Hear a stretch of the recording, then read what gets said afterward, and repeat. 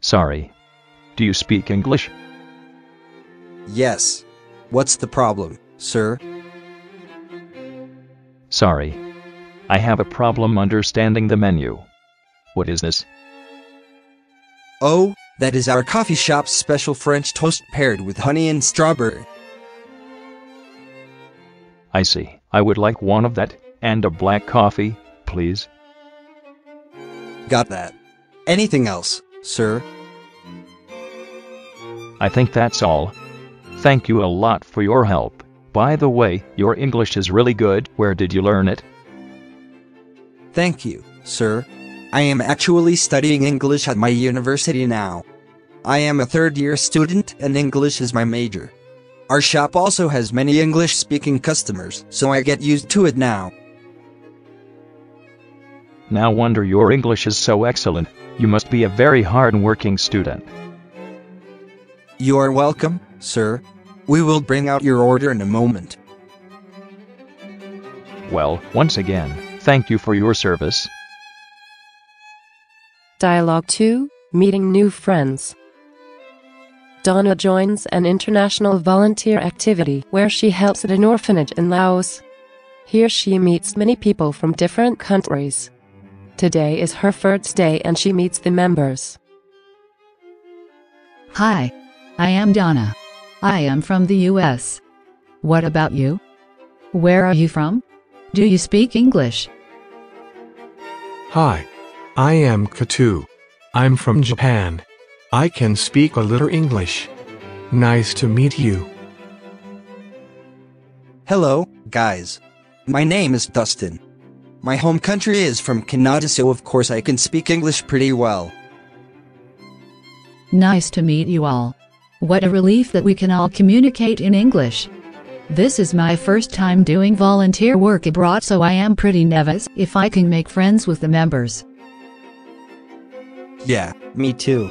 By the way, Katu, your English is so good. Thanks, Dustin. It is actually thanks to working in this volunteer organization. I can meet many people from different countries to practice English. I see. Great to hear that. Seems like you have lots of fun here. I do. Besides working hours, members usually talk a lot. I have joined this activity for almost 2 years now. That's great. But did you learn English before joining her? Yes, I did. I studied English in my high school. But I was not so good at it. I could not have a proper conversation at that time. But you are doing amazing now. What an improvement. It is so cool of you to be able to speak 2 languages. I want to learn Japanese someday. Can you teach me? Yes, anytime. But I have to warn you that Japanese is not easy at all. Haha, I know. Donna can join me studying, right Donna? Yeah. I want to learn Japanese too. The language sounds so cool. Oh, I have to go now. I will call you later. Nice to meet you. Goodbye! Dialogue 3, Traveling Abroad. This is Brian's first time traveling in Paris, France. He does not know the way to the Eiffel Tower and he needs to ask someone about it. Unfortunately, Brian does not speak French, so he has to find someone who can speak English to show him the way. Excuse me, do you speak English? Yeah, a little bit. What's the problem?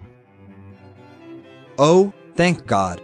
I am sorry to disturb you, but how can I get to the Eiffel Tower from here?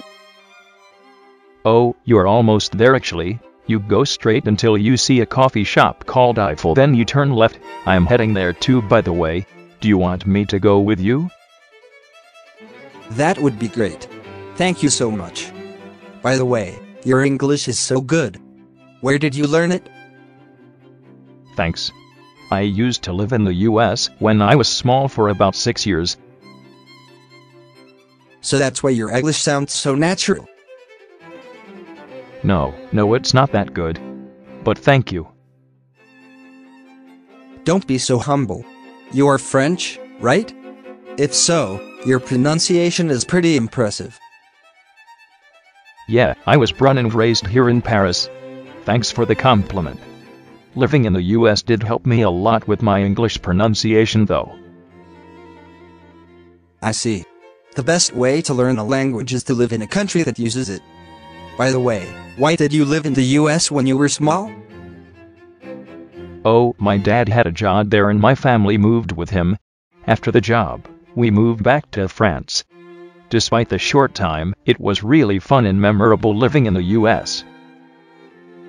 Yeah, it is fun living there. It has very different attractive points from France. Oh, I can see the tower from here. I can go on my own now. Thank you for spending time with me. You're welcome. I have to go now. It was nice talking to you. Goodbye. Dialogue 4. In a job interview. Bara is a freshly graduated Korea girl. She has a job interview at an international company. Good morning. Thank you for coming to our interview today. First of all, please introduce yourself a little bit. Hello, everyone. Thank you for giving me a chance to participate in the interview today. My name is Bora. I just graduated from Foreign Trade University. Thank you, Bora. As you can see, because we are an international company, speaking English is a prerequisite skill for our staff. Therefore, we would like to ask you a bit more about your English proficiency. Can you use English in daily conversations? Have you taken any English proficiency tests before? Yes, I can use English without much difficulty. I have studied English since high school. At the university, I studied some of the subjects in English all well. About English proficiency tests, I have taken IELTS test last year with an overall score of 8.5. I have attached a copy of the test result in my document. I see. That's good. It seems like you will not have any problems communicating with employees from different countries. You are qualified for the next round of interview. We will see you later. Thank you so much.